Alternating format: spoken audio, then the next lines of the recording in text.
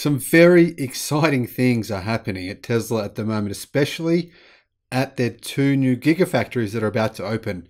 I believe I've worked out exactly what is going to happen. Hello, my friends. Welcome to the Electric Viking. My name is Sam Evans and you are watching the channel that films more videos about electric cars than anyone else. I'm coming to you here from Melbourne, Australia. Welcome to all you new subscribers. Awesome to have so many new subscribers. Welcome to all of you. Unreal to see you all. Welcome back, everyone else. Now, big shout out to our Patreon supporters. Thank you for supporting the channel. It's really fantastic. It means a lot to me.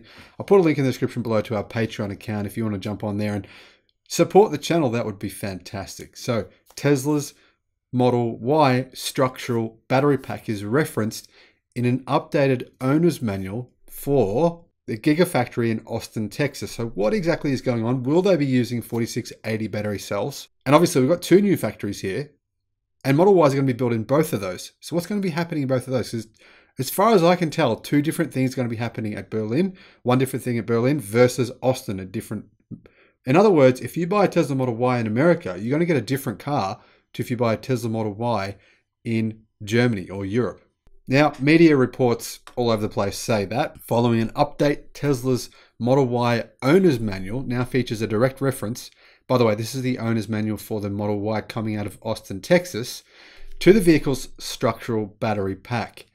As indicated in the document's new version, Model Ys are equipped with structural batteries, have a slightly different jacking procedure, as their lift points are in slightly different locations compared to the vehicle's previous iterations. Now, the inclusion of the structural battery is exciting to me. I don't know about you, but to be honest, I think we're at a moment in time where we're going from having a vehicle which is really good to a vehicle which is just next level. Now, the structural battery references the Model Y's owner's manual bodes well for the rollout of this really highly anticipated innovation, especially if you're a Tesla fan. To be honest, if you are just a fan of engineering, then you've got to say this is some really cool technology here, because we're combining this with the Giga castings as well. Structural battery pack with Giga castings, and you're going to have a car that's going to be lighter, quite a lot lighter. In fact, I think by my estimates around about 250 kilos lighter, and obviously potentially have longer range at the same time. This is quite a big change here to this vehicle. So, I mean, realistically, if you want to buy a car, a Tesla Model Y, you'd really hope you'd get this new model. Now, for one, this information in Tesla's new owner's manual shows that all the cars coming out of Gigafactory Texas will have the structural battery pack. So what batteries will it use? Well, reports are saying that these vehicles will be equipped with 4680 battery cells. Now, I'm fascinated to know what the range is going to be with these new cells and with this new pack. I think it's definitely going to be at least 10% better than the current model, which means the Tesla Model Y will be, without a doubt, a significantly better version in 2022 versus the 2021 model. Now, recent aerial images from the Gigafactory in Texas show that Tesla Model Y test bodies with spaces for what appears to be a structural battery as well. Now, Tesla's structural battery is actually built into the structural platform of a vehicle, and this paves the way for several advantages that Tesla can tap into. According to the company during its Battery Day event in September 2020, structural batteries would reinforce the Tesla Model Y's body and the chassis, therefore increasing its strength and its safety, and of course, decreasing the weight to some extent. We don't know how much yet. Now, the efficient use of Tesla's 4680 cells in structural batteries could also help the Model Y boost its driving range while optimizing production costs and increasing structural rigidity, increasing handling, those things at the same time. It's really kind of multiple benefits going on here at once from two different innovations. Now, obviously, the Tesla Model Y will be the first Tesla vehicle that becomes available with Tesla's new structural battery pack and new 4680 battery cells. There's been a lot of naysayers saying it's never going to happen. The 4680 battery cell, it's a joke and it's never going to work. Well, I believe we're about to see them very, very soon. Now, what other vehicles will have the structural pack? Well, Cybertruck, of course. They're not going to be able to get the kind of range they've been advertising for the Cybertruck without the structural pack. Obviously, it's part of the whole vehicle itself. So Tesla are going to need an incredible amount of 4680 battery cells for the new Cybertruck. In addition to that, the Tesla Semi as well. That's going to need them. But honestly, I mean, would Tesla continue to sell the Model S and the Model X as their flagship products without 4680 battery cells or structural packs? Well, I think that's probably a change that will be made this year on the Model S and the Model X as well. Now, what about Gigafactory Berlin?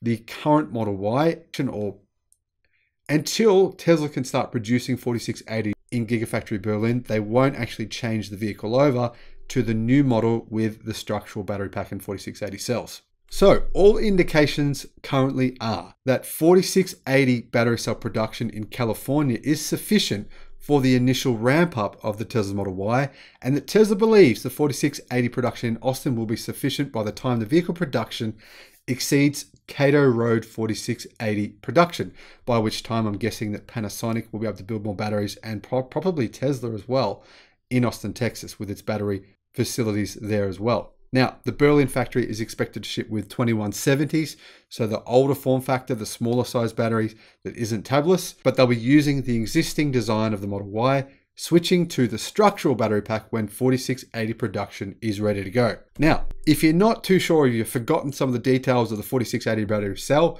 the advantages of the pack and the cell, well, Tesla's redesign of the battery, the cathode, and the vehicle frame translate to an expected improvement of 56% in Tesla's cost per kilowatt hour. That is the most important factor to reducing the cost of a car, the cost per kilowatt hour, right?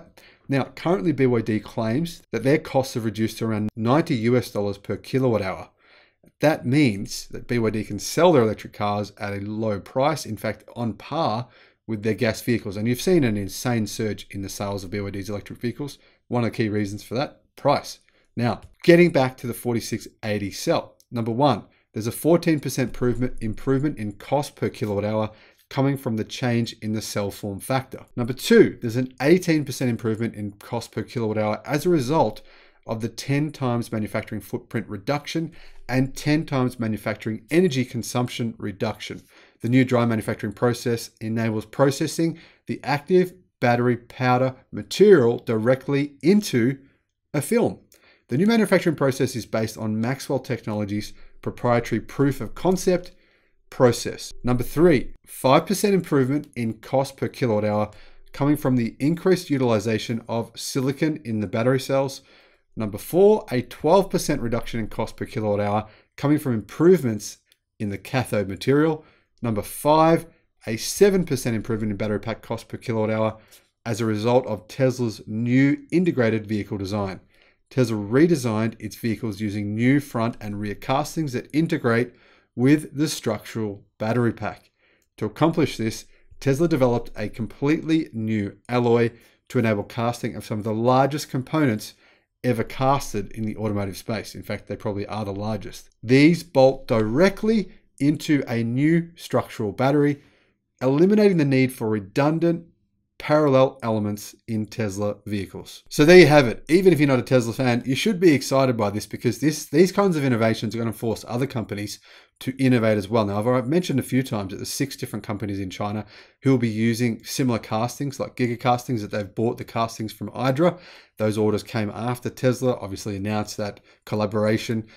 So you can see clearly these kinds of things are already leading to innovation from other car makers. And that is good for all of us, because eventually what happens? Well, everyone has to make their cars better or they fall behind. So you get a better product in the long run.